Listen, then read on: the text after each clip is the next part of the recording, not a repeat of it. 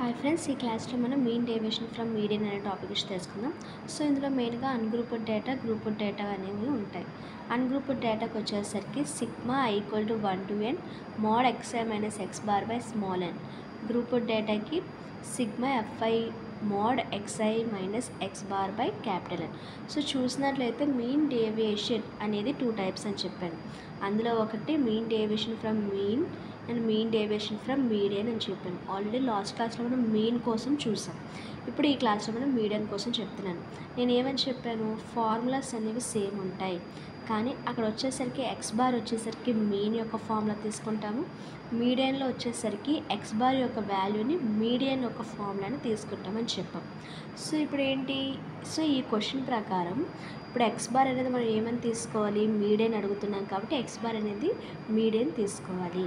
So ఇక్కడ మనకు ఒక టేబుల్ అనేది ఇవ్వడం జరిగింది. సో ఇక్కడ మనం ఏం చేస్తాం, మీన్ డేవియేషన్ ఫ్రమ్ మీడియన్ అడిగారు కాబట్టి సో ఆ ఫార్ములా అప్లై చేస్తాం. సో సేమ్ ఫార్ములా, బట్ ఏంటి ఇక్కడ ఎక్స్ బార్ అనేది ఏంటవుతుంది, మీడియన్ అవుతుంది. సో ఇది గ్రూప్డ్ డేటానా అన్గ్రూప్డ్ డేటానా? సో ఫస్ట్ చూసినట్లయితే ఇది నార్మల్గా ఏంటి గ్రూప్డ్ డేటానే, కానీ మనం ఇది ఎలా ఫైండ్ అవుట్ చేయాలి, సింగిల్గా ఉన్నాయి.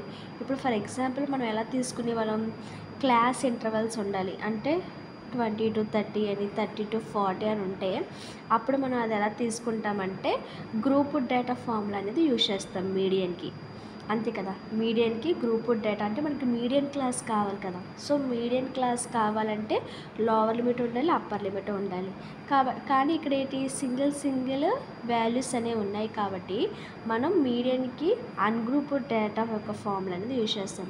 సో మరి మీడియన్కి అన్గ్రూప్డ్ డేటా అనేది ఎలా ఫైండ్ అవుట్ చేస్తాము అంటే, ఇప్పుడు మనకి ఏదైతే ఫ్రీక్వెన్సీ fi వాల్యూస్ ఇచ్చారో వాటిని మనం ఏం చేసుకోవాలి, ఫస్ట్ ఆర్డర్లో రాసుకోవాలి.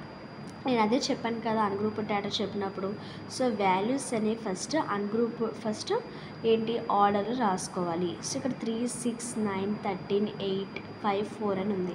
దాన్ని మనం ఇక్కడ ఏం చేస్తున్నాము, ఆర్డర్లో రాసుకుంటున్నాం. 3, 4, 5, 6, 8, 9, 13 అనేసి మనం ఒక ఆర్డర్లో రాసుకుంటున్నాం. సో ఫస్ట్ ఒక ఆర్డర్లో రాసుకున్న తర్వాత ఏం చేయాలి, సో ఇది ఏంటి ఫస్ట్ ఇది ఎంత అంటే ఇది ఈవెన్ నెంబరా ఆడ్ నెంబరా అని ఫైండ్ అవుట్ చేయాలి. సో 1, 2, 3, 4, 5, 6, 7 నెంబర్స్ ఉన్నాయి. సో ఈ 7 అనేది ఈవెనా ఆడ్. సో మనకి అన్గ్రూప్డ్ డేటాలో ఆడ్కి అయితే ఒక ఫార్ములా ఉంది, ఈవెన్కి అయితే ఒక ఫార్ములా ఉంది. సో ఇది ఆడ్ కాబట్టి ఆడ్ ఫార్ములా ఏంటి, n+1/2th term, n+1/2th term. So ఇప్పుడు n అంటే ఎంత, 7, 7+1 అంటే 8, 8/2 అంటే 4.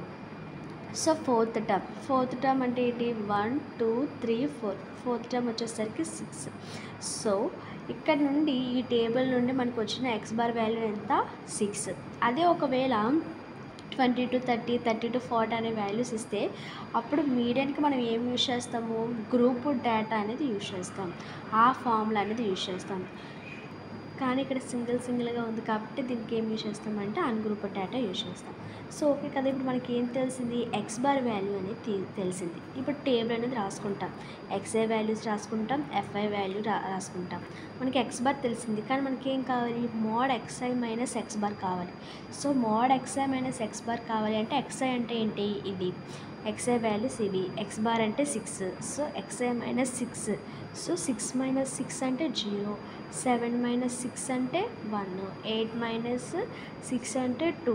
ఒకవేళ మైనస్ వాల్యూస్ వచ్చినా కూడా మోడ్ ఉంటుంది కాబట్టి నెగిటివ్ వాల్యూస్ తీసుకోదు కాబట్టి పాజిటివ్ అయిపోతుంది. సో ఏంటి, ఇది మైనస్ ఇది చేస్తే 0, 1, 2, 3, 4, 5, 6 వచ్చాయి. ఇంకేం కావాలి మనకి ఇక్కడ, సో మనకేం కావాలి ఇంకా, sigma fi mod xi minus X bar అంటే ఏంటి, xi మైనస్ ఎక్స్ బార్ అనే వాల్యూ ఉంది, మనం దానికి ఏం చేయాలి, fi తోటి మల్టిప్లై చేయాలి. అంటే ఏంటి, 3 zeros 0, 6 1s 6, 9 2s 18, 13 3s 39, 8 4s 32, 5 5s 25, 4 6 24. So ఇక్కడ ఏంటి అడిగారు, మనకి సಮೇషన్ ఆఫ్ అని అడిగారు, సిగ్మా అడిగారు కాబట్టి వచ్చిన వాల్యూస్ అన్నిటిని యాడ్ చేయాలి. యాడ్ చేస్తే మనకి ఎంత వచ్చింది? 144 వచ్చింది.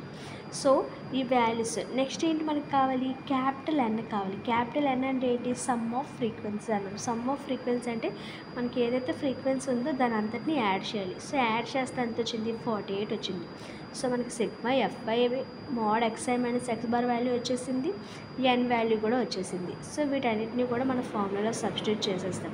సో 2 డివైడ్ చేస్తే ఎంత వచ్చింది? 3 వచ్చింది. సో ఇది mean deviation from median. Thanks for watching.